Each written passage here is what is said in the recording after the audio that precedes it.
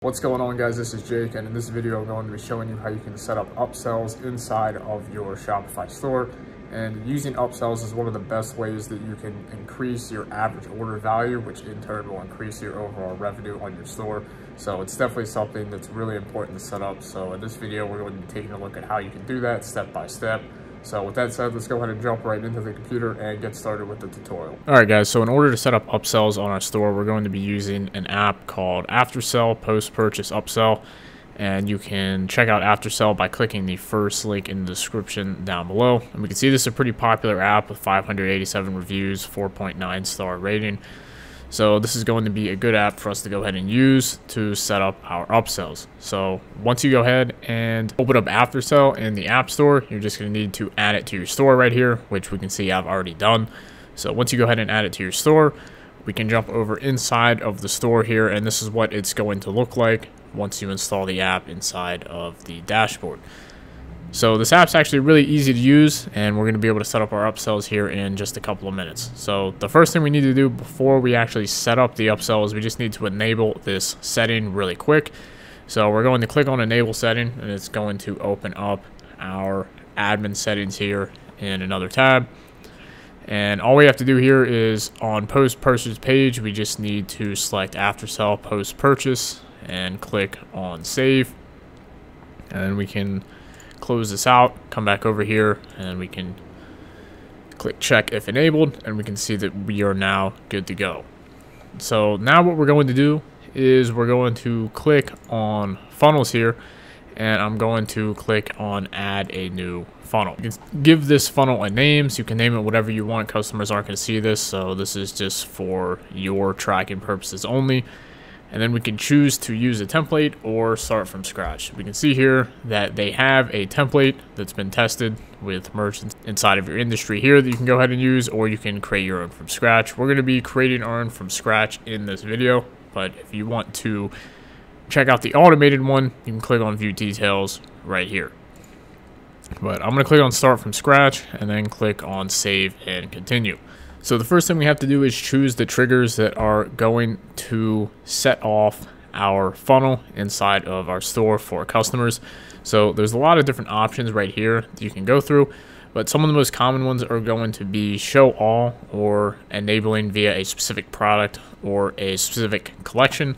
So what this essentially means is if we selected show all, then this funnel that we're creating right here, this upsell funnel, is going to show to every single customer that goes through our checkout process no matter what.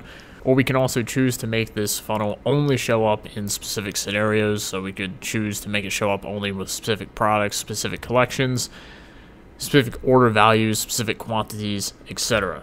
So in this case, I'm going to go ahead and do it via a specific product. So I'm going to go ahead and select the product here, so we can have, so we see we have some product here. I'm going to choose to have this funnel activate whenever somebody is buying the skin cleanser product right here. So now that we've selected the product, I'm going to click on save and next up here. And now we can take a look at the actual upsells that are going to be shown. So these upsells are going to show after the checkout process has already been completed, and customers are going to be able to accept these upsells and check out just by clicking a single button, since their payment information and everything has already been entered when they checked out initially. So we have the first upsell right here. So we're going to go ahead and choose a single product here in this case, and I'll choose a specific product. We can see we can choose through different options. We could choose multiple products, we could show a collection, etc. But in this case, I'll choose a specific product, and since this is going to be shown to anyone that bought the cleanser, I will go ahead and upsell the toner product. So I'll click on save. And then down here, we can show another upsell. So this is going to be if this first offer is accepted, then they will see this product. And then if this first offer is declined, then they will see this offer. So I'll go ahead and add in another single product for specific, and I'll add in the moisturizer this time. And in this case, what I'll do is I'll actually make the upsell and downsell the same, since this store only has 3 products, but you can choose to test out different products for the downsell if you want. So once we've set this up, there are a couple other things that we can do. So if I actually click on edit offer right here, we can see that we can actually look at our offer page. So this is what's going to show up post purchase. So after someone checks out, this is what they're going to see right here. So we can go ahead and edit this by clicking on any of these editors over here. And you can see if I add in different text, we can see that it's going to edit it right here. And we can see we have the first name auto-filling right here based on the customer information. See that there's a timer here by default. You can choose to make the timer shorter or longer if you want, and you can change your timer background color to different colors if you want here as well.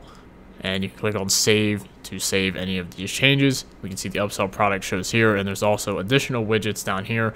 So if you want to add more things, so let's say we wanted to add an image, we could go ahead and add that in here at the bottom. And if we decide we don't want the image, we can just go ahead and delete it. So the upsell does look pretty clean right out of the box, so you don't really have to customize anything if you don't want. But if you do want to customize it, the options are here, and there are some additional guides here that will show you in a little bit more detail how you can use these particular widgets, but they are pretty easy to use. It's pretty much just like editing your Shopify store itself. You're just clicking on here, going through the different options in here and editing it. So that's how you can actually edit the offers in here. So if we go back now, once again, we can also create a A/B test. So if I were to open this up, we could create a A/B test here, which could be either a duplicate offer or a new one.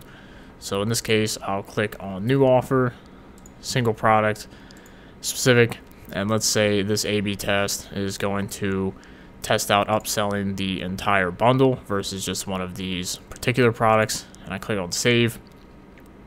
So now what it's going to do is it's going to test out this product as part of the upsell and this product as part of the upsell as well, and it's going to test them out evenly. So both are going to be showed evenly to customers in checkout, and you'll be able to see which one of these upsell products is actually performing better.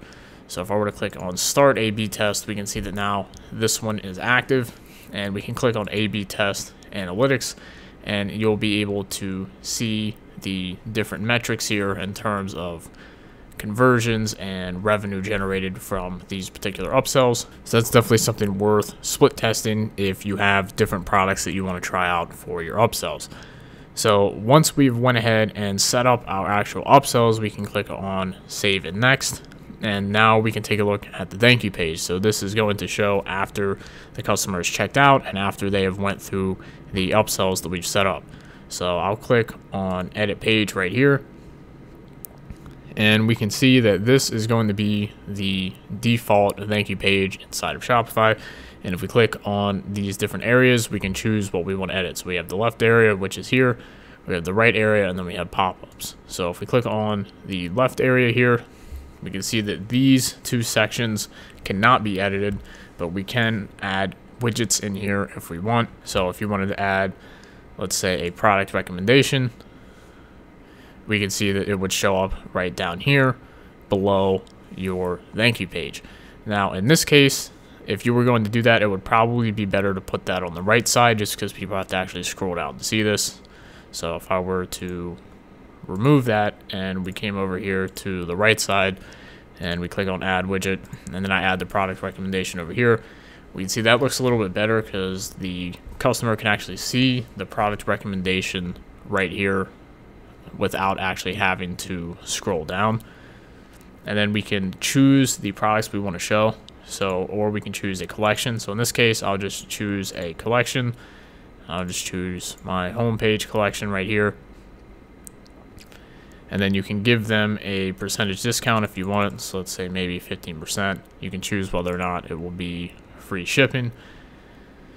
And then you can change this to 15%, which will match the discount that we chose right here. And you can once again choose to set a timer if you want, and you can change the sale price color to match the color of your store if you want. Same with the background color of your button. So depending on the color of the buttons you have in your store, you're going to want to just put that hex code in right here to make sure that all of your branding is congruent and makes sense. So we can click on save here, and you can see that there are other widget options that you could add in as well. You could add in reviews, FAQs, and standard image and videos.